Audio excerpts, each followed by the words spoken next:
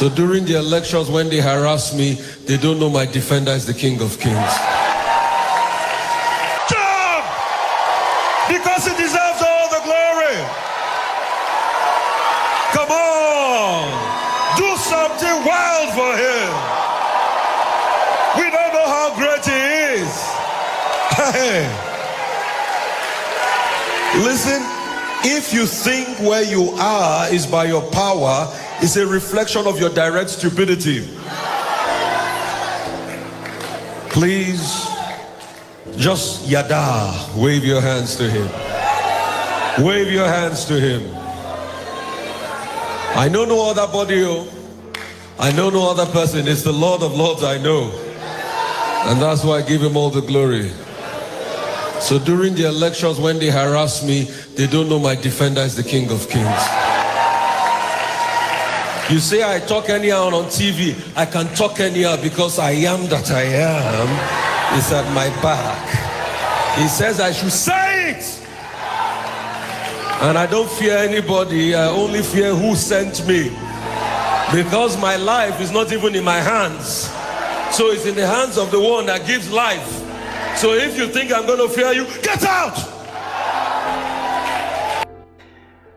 One of those videos you love to see, and then forget about the religious attachment that you want to complain about. That is somebody that has stood out in his profession in Nigeria.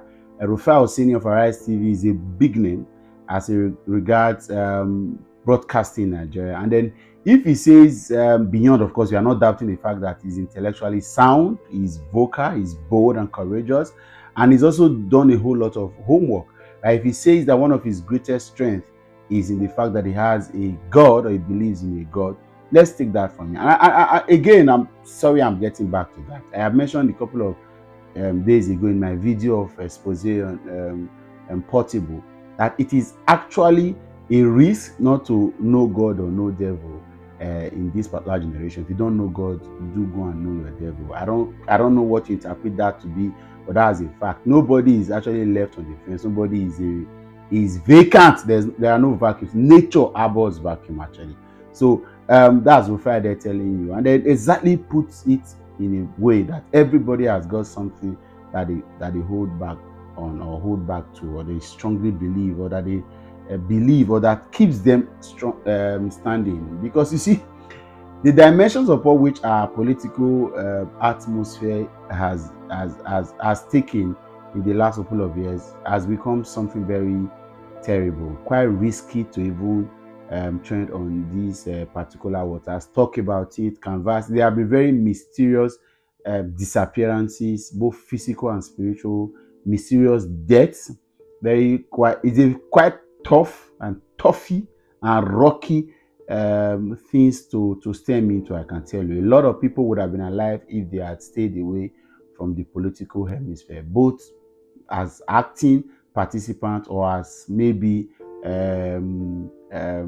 making it a talking point. So it's a lot more. Do not think that these guys are working without having so much dimension. I think I mentioned it here on this platform that I met with somebody who wanted to be governor of a particular state and told me that the dimensions upon which one of the candidates did campaign in the last election was a spiritual dimension actually handed over to him by his baba in his term. And then unfortunately, like I did mention, I was asking myself when I left there, and then we have all this spiritual authority that claims to own the hemisphere or hydrosphere or atmosphere in Nigeria, yet somebody was able to use his baba to cage the country to get him what he wants, and then the rest of us are out there shouting. That's why the pollution in the church actually pains some of us, because it means there is something wrong somewhere, and then there's been a lot of abuse. That's why a lot of these things are happening. But thank you again, Rufai. I know I personally like Rufai, someone that I'm